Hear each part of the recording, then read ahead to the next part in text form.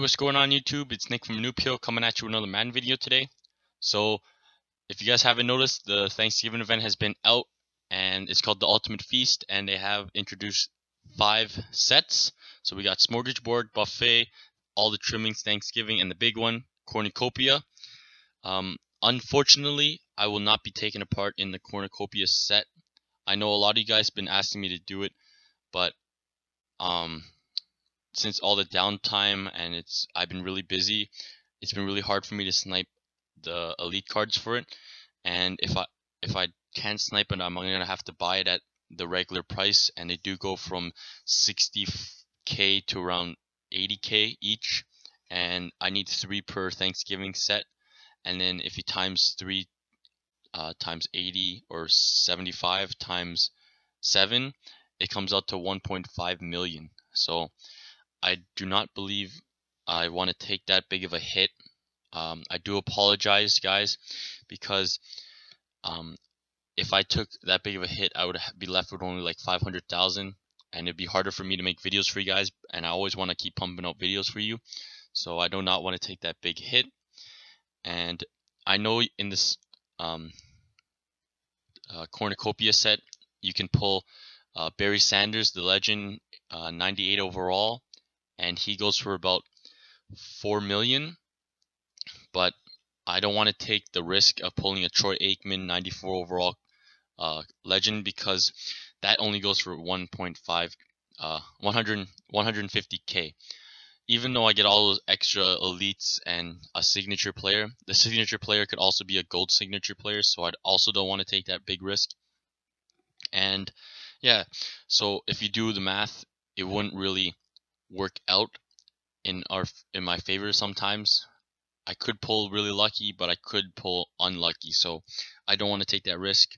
I do apologize, but yeah, that's my decision, and I want to just do that. So though we did 2 sets already, we did the buffet and all the trimmings. Now here we got Smorgasbord. This and Cornucopia set are the only ones that are not repeatable, that you cannot do more than once. So this one will give you the Smorgasbord will give you 1 guaranteed Thanksgiving player, and the other ones are repeatable because it gives you gold players.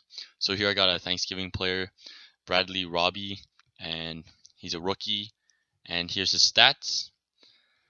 If you guys want to pick him up, I guess there's his stats for you guys. But yeah, so I will not be taking a part of the Cornucopia again. I do apologize. On the good news, I will be dropping a long-awaited Let's Build episode today.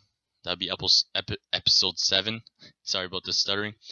So I haven't done one of those in a long time, but I will be doing one of those.